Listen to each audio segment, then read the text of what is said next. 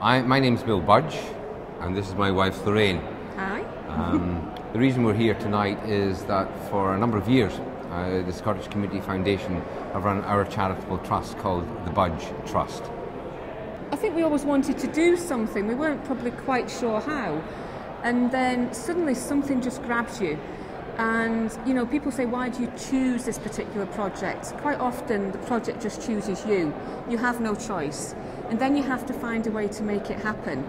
And that's exactly what we did through our link with the SCF. We have the criteria of it's the health, well-being and education of young people and children.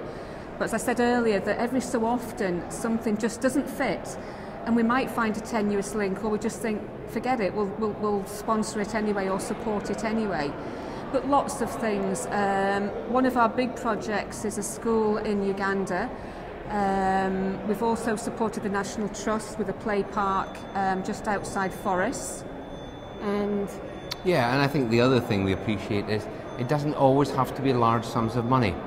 I mean, the National Trust and the Uganda school projects, they are very capital intensive, but it's amazing in some places that £150, £200 can make a huge difference to somebody who's working so hard and who's no idea how they're going to get the funding for next week's school lunches.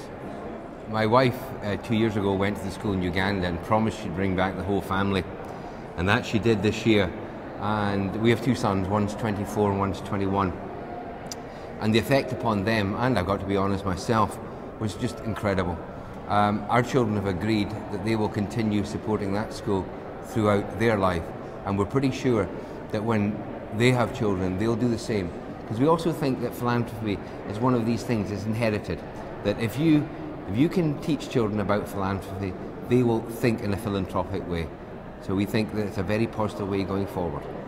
But already they're involved in our decision making.